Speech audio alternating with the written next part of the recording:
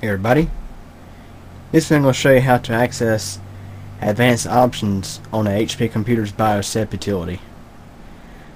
You know, I've been looking around at some stuff online, and I've kind of known about this a little bit over time, but I've never really experimented with it myself until today.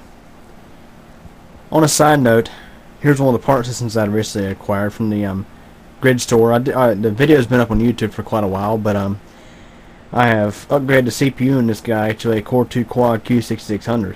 Dropped right in no problem, despite HP's support alliance saying it didn't have it listed as a compatible processor. It works just fine. Ordering 4 gigs of RAM for it and probably a bigger hard drive, and may put Windows 7 on this guy. Make it a nice machine to sell. But anyways, let's go ahead and show you how to access that utility.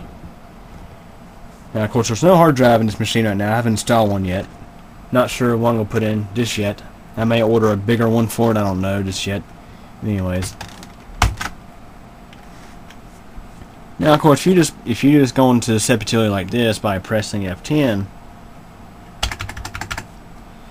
you'll get the common screen that has, some options, but not, a whole lot. There's no optical drive or hard drive installed in this guy.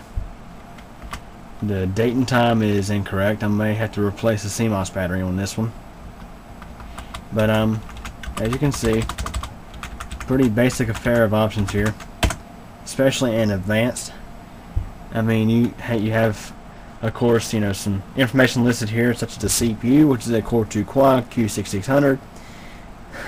That was up from a Pentium dual core that this thing came with. This was the system that had that real crappy Compaq power supply in it when I got it. Anyways,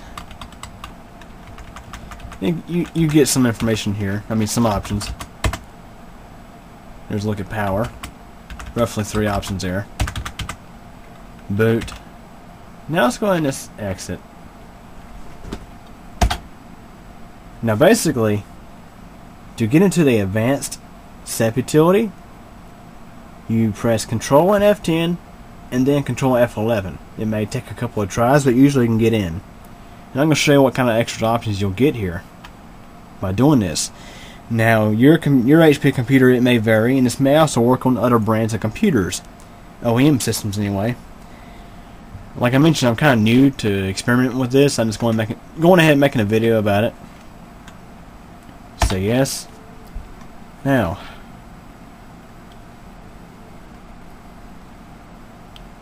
Control F10, Control F11. Now, as you saw, it said it was entering the set utility. Now here's the main screen, which looks, I think, the same as it did before. Okay, I'm going to try this again.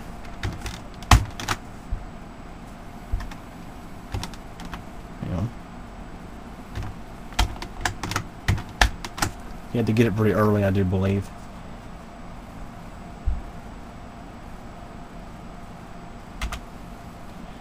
Okay, I had to keep trying.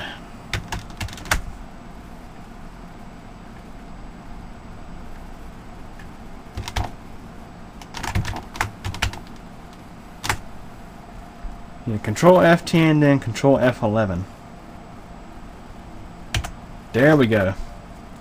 Notice how the advanced screen is much bigger. Look here, it even shows you the multiplier of the CPU here, and the PCI Express multiplier, which is only 16 times. Onboard video memory size. And you have some options that were here before.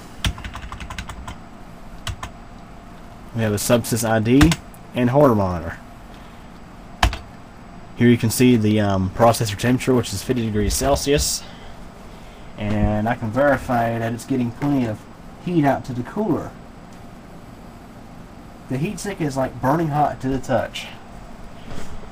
So let's say if you wanted to actually increase the the smart fan tolerance, you can do it here. And I'm sure some of you guys who have worked with HP systems with their motherboards, sometimes they like to check to see if both fans are working and actually prevent you from getting into this. If one fan appears to be stalled, or if the fan works but does not appear to be working to the motherboard, it'll tell you it's not working and it automatically shut down. You can disable that here. Look here. You can enable and disable these two guys here. This is something HP probably does when they configure their systems, because these motherboards get used in a wide variety of builds, some of them having rear exhaust fans, some of them not. This one did not, though I am going to put one in it. You can change the idle fan voltage, which I'm going to change that to, let's see, 5.5. I'm going to turn this up to 55.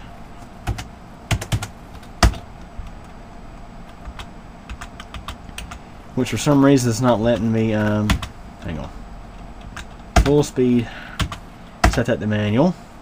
Now we can change this to, like, let's say 64, which 68 was pretty high. Now, of course, Intel CPUs tend to run hotter. I mean, this can accept hotter running environments than AMDs. A lot of the newer AMDs don't like to run over 62 degrees C, while, like, let's say the Core i7s and whatnot can run up to like 80 degrees Celsius. Okay. But anyways, you can customize the smart fan settings here. Now, mind you, this is just one of my previous part systems. It's not a custom build; it's just an OEM system.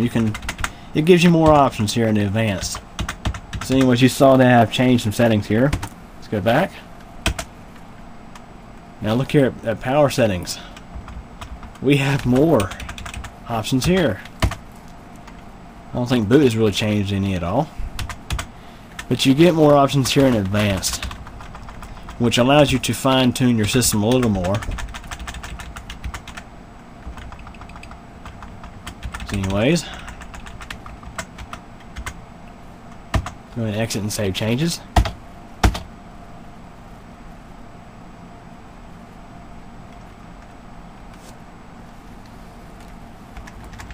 Now I'll just press F10 to get the regular setup utility.